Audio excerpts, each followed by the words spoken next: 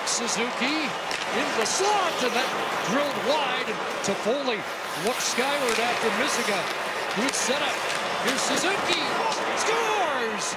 Tipped in front, it's a power play goal, and it's 2-0 Montreal.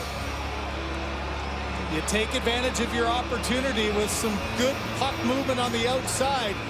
They got the look that they wanted right before this. Suzuki looking at the net, but then a little dish pass to the middle, and Toffoli didn't quite get all of it. You can see him look skyward, but they kept the puck alive. Now, for Campbell, you're thinking, okay, is the pass coming again? Instead, it's a shot off the body of Perry at the side of the net, and it finds its way past Campbell. Suzuki can score on his own there. This time, though, you can see might have even been going wide, but right off the left knee of Perry and squeaks by Campbell. And a power play that was struggling mightily finds its way in Game 6 in the third period, and here in Game 7 in the second.